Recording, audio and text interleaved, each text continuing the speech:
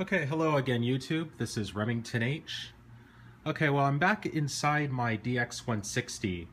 After studying the schematic quite a bit more, I realized that I might have uncovered the problem I was having before. The problem that necessitated this green wire I have connected to the antenna input. There's the antenna, and there's the input there. When I attach this green wire to the tuning capacitor here, I noticed that the sensitivity went from nothing, practically impossible to receive a signal, to quite strong. And after looking over the schematic and being prompted to do so by a forum post that suggested replacing this resistor R2 that basically shunts the antenna connector to ground to protect against static discharge affecting those two germanium diodes.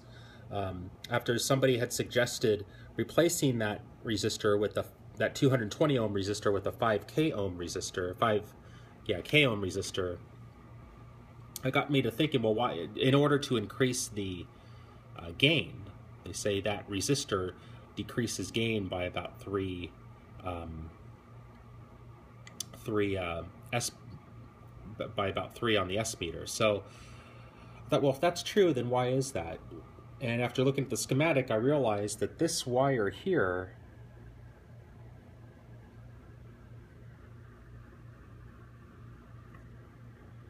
that clear wire is the antenna lead going to the RF gain control and then going right back to right back there. Okay, so that makes sense. In my previous video I had mentioned that the receive sensitivity seemed fine for the first maybe 10 or 15 minutes I had the radio, and it occurred to me that perhaps static discharge may have actually blown out these two diodes, one or both of these two diodes, within minutes of me having the radio. There's supposed to be a ground connection here, and when you're only using the A1 on the antenna, the bottom antenna post here, you're supposed to run a ground. You're supposed to run a wire between these two screws here, and this radio didn't come with that wire. So I suspect that grabbing the antenna, because I just had bare wires connecting to an outdoor long wire antenna, and I remember experiencing some static discharge when I touched the antenna connection or the antenna wire. So I think maybe possibly some static buildup affected these two probably rather sensitive diodes. These are germanium diodes. I wasn't able to get exact replacements. Apparently germanium diodes are pretty difficult to get. So I got these, after doing some research online, these Schottky RF switch diodes. I wish I had germanium, but I will probably have to order them. But I'm going to try these since these were available at Fry's today. And we'll see how they work. So I'm going to go ahead and replace those two. So I'm going to try to go ahead and replace those two diodes, and then replace also that resistor. They wanted 5k ohms. I can only find a huge package of 5.1k ohms, but whatever, I'm sure that'll be fine. And then remove that green wire and see if it solves the problem. I might try to test those diodes with my multimeter. I don't believe I have a diode checker on my cheap multimeter, but I'll give it a shot. I'll see how that goes. All right, I'll be back.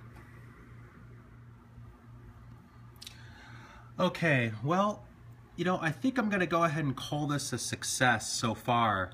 I'm going to go ahead and remove the green wire. I've already done so, and I've listened to it a little bit. I'm not getting much propagation on 20 meters. 40 meters is working very well, and when I touch the part of the capacitor that made things louder before I did this fix, or touch the green antenna, touch that green wire to the capacitor, all it did was actually reduce the sensitivity on 40 meters. It seems to bring more noise to 20 meters now, but it doesn't actually bring in any signals. So looks like this was a success. I think I probably might come back at some point and replace those with proper germanium, these Schottky capacitors with proper germanium capacitors. But so far it seems to work quite well. I'm going to go ahead and put it back together and remove the remnants of that fix I did there, and try it again and see how it goes. If I get any propagation, I'll add to the video.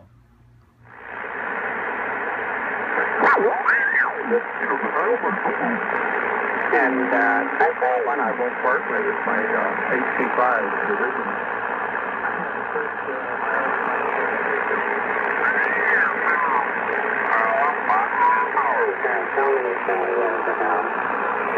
That one's good. And set up go through every so often. But right now I'm using a microphone that I built some years ago. You can see it on QRZ if you ever fire up something and look me up on QRZ anyway. A couple of microphones there I built. And this one looks like a copy of an old broadcasting microphone from the 1950s called an RCA 77, which was a ribbon microphone. Pretty famous even today, and if you've seen a real one, you fall over at the price tag, which we have one sitting right across the table there in our case.